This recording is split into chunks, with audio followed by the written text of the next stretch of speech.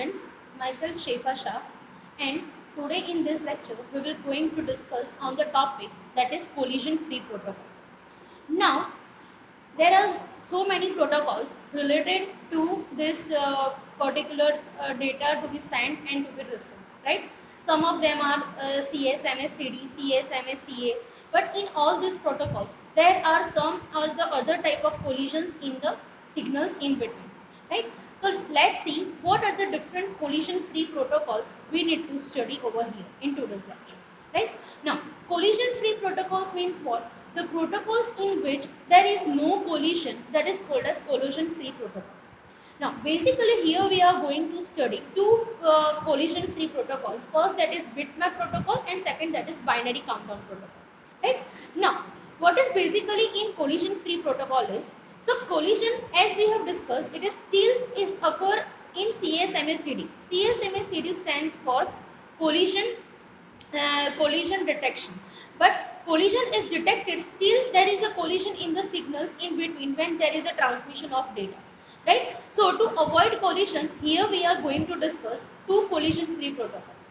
So some of the requirements in collision free protocols, that there are, it is more efficient as the wire, or you can say the bit is long, then that the contention period is small, right, as the frames are small. And for collision free protocols there are bits, as we are assume that there are total n stations, and the contention slots, they are n slots, right? So the bits will be from the 0 to n minus 1. Now let's discuss one by one collision free protocols. So first here we will going to discuss, that is bitmap protocol. Now what is bitmap protocol?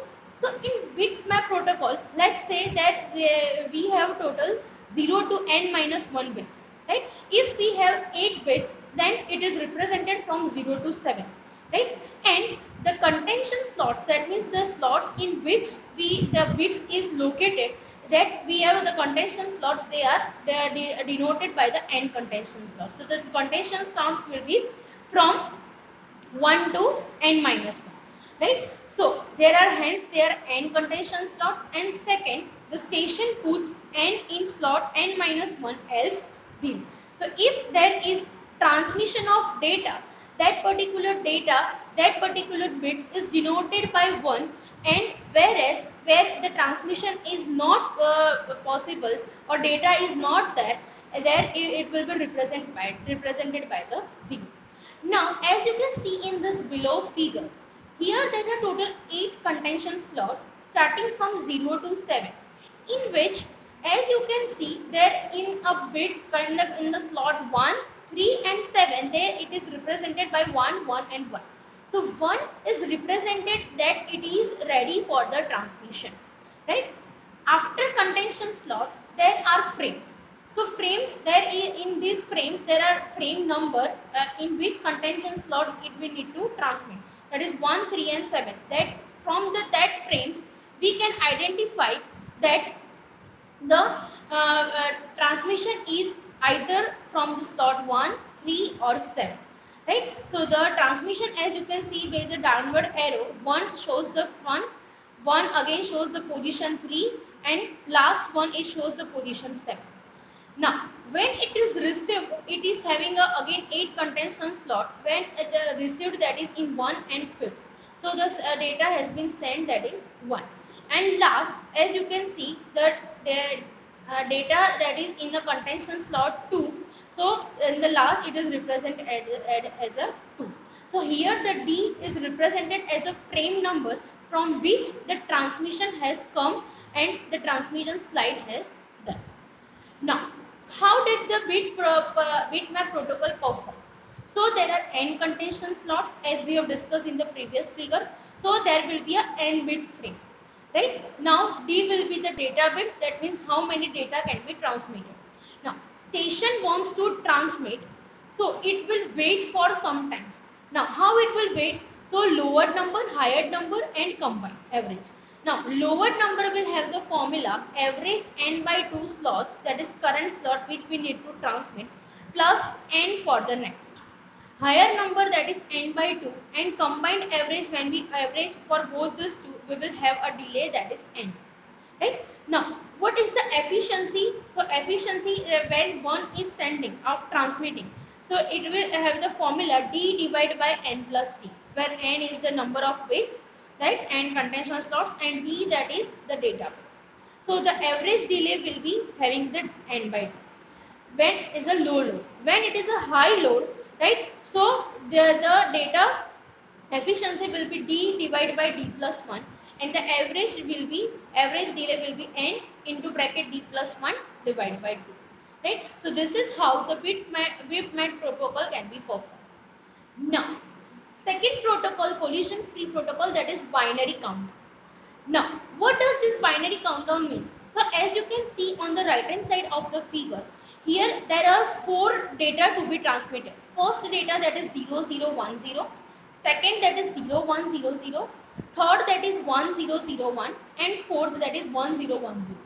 So, what it will be do is, we will compare first bit by bit, and if the data which is higher, that will be sent first, right. So as you can see this 4 data, in this when you compare the first bit, so first bit in the first data, that is 0, in second that is 0, third that is 1, and fourth that is 1.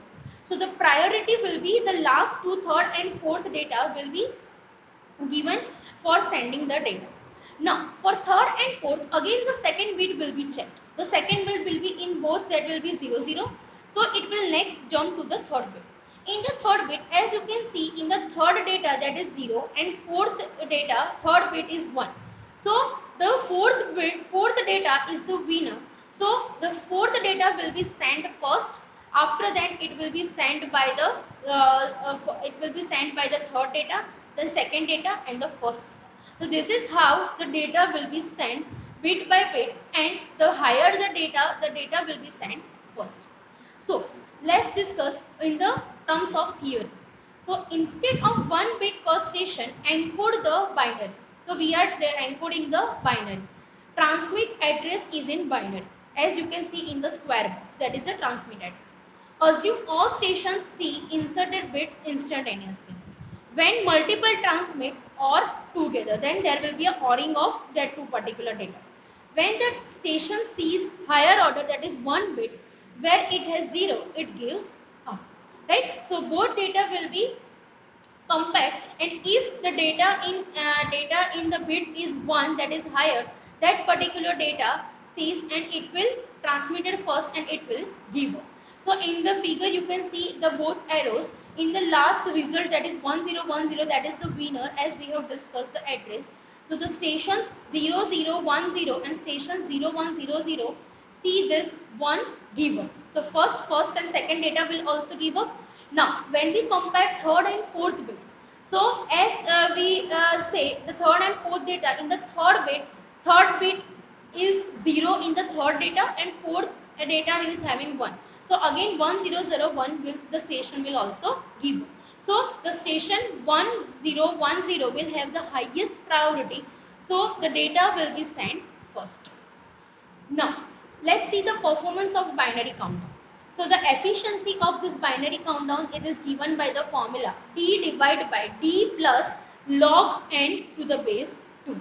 Now sender address as first field and no overflow, right. So as you can see here, there are one example of mock and word in 1970 using this virtual station numbers, that is in terms of alphabets as well as numbers, right. So the C, H, D, A, G, B, E, F are having the values as per this 7654310, right. So the D will send the data as per the binary countdown, and those who have the highest data will send the data first. So as you can see, C is having a 7 in data. The 7 is decoded in the binary, and C will have the priority to send the data first. Then afterwards H, then A, then G, then B, E, F and D.